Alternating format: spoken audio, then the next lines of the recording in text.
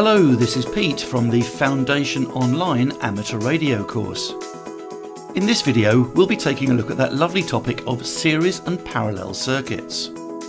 We get quite a lot of questions about this on our course, so we thought we'd create a dedicated video. On the screen here, you can see the two different types of circuits we're looking at. The top one is series, and the bottom one is parallel. So let's dive in and take a look at series. This circuit has a battery and two lamps, or bulbs. The current is flowing from the battery into the first lamp, then into the second lamp, and then back to the other part of the battery. The current that's flowing through both lamps is the same. And the voltage that's required for the circuit is the sum of the individual voltages across each lamp. Sounds confusing, but let's break it down. Let's take an example. We'll assume here that each lamp is the same, and each one needs 3 volts to light up. In a series circuit, if each bulb needs 3 volts, then you need a total of 6 volts to power the circuit. So you have your 6-volt battery, the current flows into one bulb, and then into the next. And you'll see from this circuit that if one of the bulbs blows, then the entire circuit will break. So that's a standard series circuit through one component and then the next. What I'm going to introduce you to now is a very handy tool called the DC Circuit Builder. On the screen you'll see a very long web address, https://www.physicsclassroom.com/physics-interactive/circuit breaker interactive. We've kept it simple, and if you just type in sxham.uk/build, you'll find what we're looking at. Now this is a really brilliant little tool because you can basically build your own circuits to test the theory. When you start the tool, it's pre-populated with a battery symbol on the left, and you can basically pick in some wires to start building the circuit. So here I'll draw a wire, another wire, now I'll put in my lamp, now another wire, and another one, and there we have a circuit. Current flowing into the bulb, back to the battery. If we want to add in a second bulb, we can do so. Now we have a circuit in parallel, which we'll cover in a second. And what's great about this tool is you can add in current meters to get a feel for how much current is flowing through any component. What it's also got on the bottom left is a voltmeter, so you could connect it, for instance, across a lamp, and you can see how much voltage is flowing through. Let's use this tool to take a look at our series circuit. On the screen here you can see that I've built a basic circuit. Current goes from the battery into bulb number 1 and into bulb number 2. The power for this circuit is 3 volts. You can see 3 volts at the battery. As it hits the first bulb, it's 3 volts. By the time it's gone through the second bulb, you can see it's now 1.5 volts.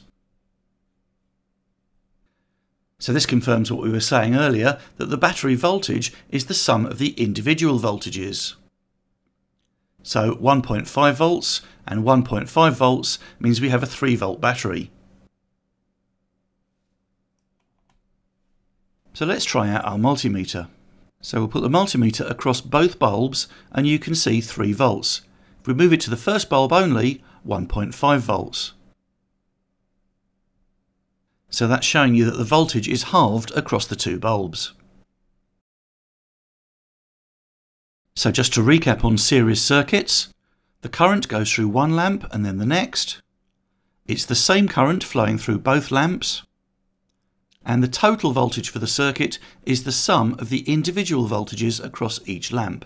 So in that previous example, a 3-volt battery, 1.5 volts through the first one and 1.5 through the second one. Hopefully that's a little bit clearer. Let's move on now to parallel.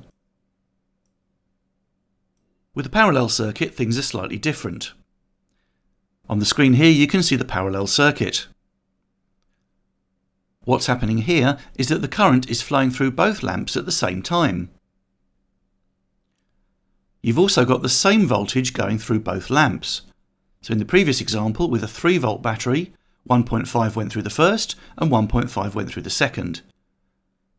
In a parallel circuit, if it's a 3-volt battery, 3 volts will go through the first and 3 volts will go through the second.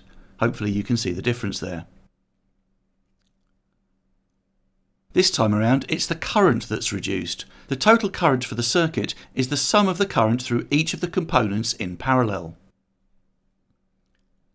So let's break that down with an example. In this example, again, we're going to assume that each lamp is the same, and each lamp needs 3 volts to light up. Because the voltage is the same through both lamps, the supply voltage for the battery is 3 volts. The current is halved across the 2 lamps. The advantage here is if one of the lamps blows, the other lamp will still light, but of course twice as much current will flow through it. It's possibly still a bit confusing, so let's look at this another way. It sometimes helps to think about electric current in the same way as we think about water flowing. So what I've done here, on the top right of the screen, you can see the standard parallel circuit. I've redrawn it so we've got the battery at the top of the screen. Current flows from the battery into a splitter, and the split feeds one lamp on the left and one lamp on the right. The current combines again at the bottom and goes back to the other half of the battery. So like water coming down a pipe, if it gets a two-way split, half will go one way and half will go the other. Let's assume the entire current of the circuit is 4 amps, as shown across the battery here. When the split occurs, 2 amps will feed the lamp on the left and 2 amps will feed the lamp on the right. So let's go back to our web tool and see how that looks in our simulator. So here we go, on the screen we have the battery, 3 volts, feeding 2 lamps, and we've also added a meter so we can see how much current is going through each one. The first lamp in the middle, you can see 0.2 amps, which is the same as the second lamp, 0.2 amps, and it's 0.4 amps for the entire circuit. Let's look at our meter again. If we put the probes across the second lamp here, 3 volts. So let's recap on parallel circuits. The current passes through both lamps. The voltage is the same, so a 3-volt battery, 3 volts through the first lamp, 3 volts through the second lamp. And the total current is the total of the current through each component.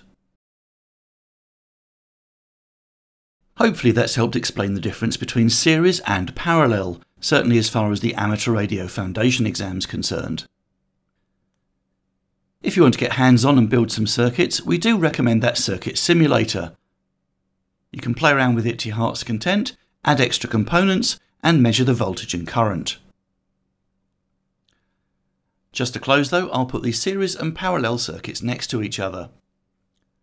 So on the left we have the series circuit, assuming here a 3-volt battery and 4 amps for the circuit. Through the first lamp the voltage is halved and the current remains the same. It goes to the second lamp, again voltage half, current stays the same. Think of it like water, there's only one path, so the current will be constant. And the total voltage needed for the circuit is the voltage needed for each component. In this case, 1.5 plus 1.5 equals 3. On the right, a parallel circuit, and here the voltage is the same throughout. Like water, the current has multiple paths, so the total current is the current that's flowing across each of the components. In this example, a 3-volt battery, 3 volts going through each of the lamps. Total current for the circuit is 4 amps, and that's 2 amps through the first lamp and 2 amps through the second lamp. Both of these diagrams, of course, assume that both lamps are identical. There you go, series and parallel, hopefully explained. And of course you'll be pleased to know that there's only likely to be a maximum of one question on this in the exam, and it may not come up at all. There you go, hopefully of use, and best of luck with your studies.